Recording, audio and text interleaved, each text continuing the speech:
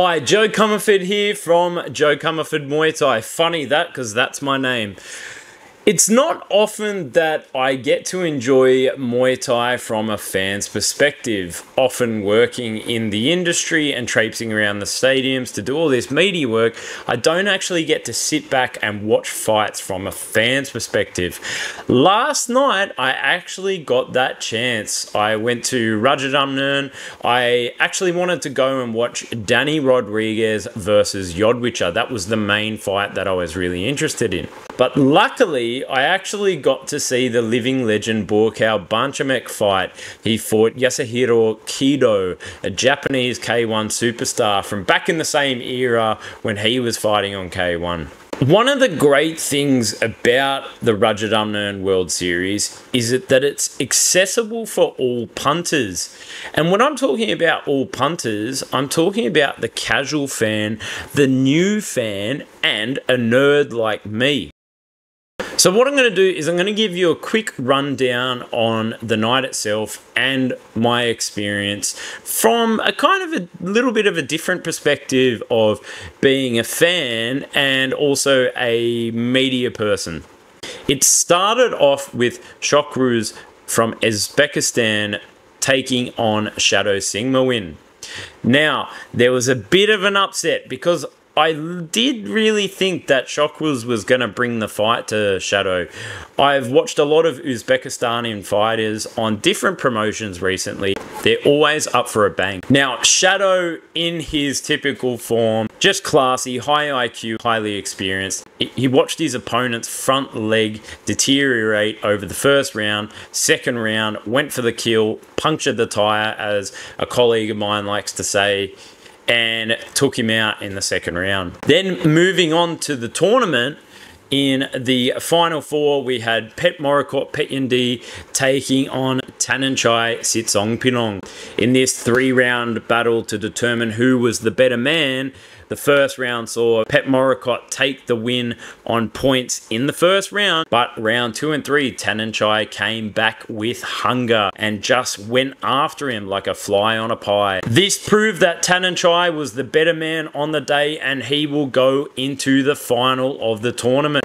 Now, the fight that I went to the stadium for, the undefeated Daniel Rodriguez take on Yodwicha. Now, Antoine Pinto, one of the commentators at the stadium, had actually done an interview with them talking about the drama between Daniel Rodriguez and Yodwicha over their trilogy. Yodwicha had obviously lost the first two fights, but was hungry to get revenge for that. When it got to the actual night, Yodwicha turned out to be the victor. So a big congratulations to Yodwicha Por Boonsit. He put on a clinic of very strong clinch and nullifying Danny's attacks in the third round. Yodwicha will go on to the final to take on Tananchai Sitsongpinong in the final for 3 million baht. And of course, not to fail to mention the highlight fight that everybody went to the stadium to see.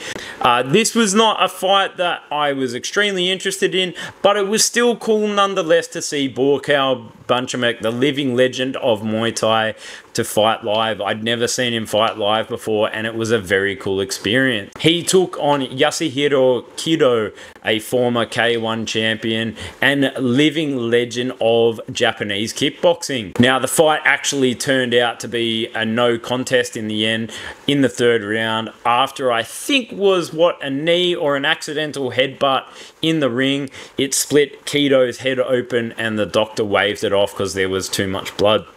The thing that I do want to mention about this fight was it was really true to RWS's vision of bringing Muay Thai to a global platform. A lot of these fights in my circles are a bit controversial, but I really do see the value in holding these fights, these celebrity fights, quote unquote. They bring new exposure to the sport that we love, and it also brings new fans in. If you really truly love Muay Thai, you should be interested in growing the sport. And I think this is a really valuable way to do it. Not unlike influencer boxing. Now, a lot of people have negative attitudes towards this, but it does give exposure to the sport of boxing. So I really do see the point that RWS are trying to make with this. Now, I've been going to RWS for a while. I try and get there every week because I do enjoy watching the fights, and I love interviewing fighters. One of the things I really did notice about last night was the fact that there were so many families. A lot of families were coming, and pre-COVID, families would never have stepped foot into a Muay Thai stadium. Traditionally, they were kind of places for the seedy underground or the underbelly of the city to go. But now, I think we have achieved a point in the sport where families can feel safe knowing that they can come and watch a fantastic combat sport. And I think last night really showcased the vision of what all of us really want for the sport. So my hat off to the team at RWS who put on an amazing show last night. Not only the main card, but also the theatrics of Buakaw versus Keto. It was phenomenal. If you're ever in Bangkok, I highly suggest going to Rajadamnern Stadium on a Saturday evening. Not only will you see high quality Muay Thai, it will feel like being at an NBA game. It is entertainment mixed with high level Muay Thai. Definitely go and check it out. If you like my content, please like, subscribe and share. I'm Joe Comerford from Joe Comerford Muay Thai, commentator, ex-fighter, and kind of quasi-content creator. Peace out.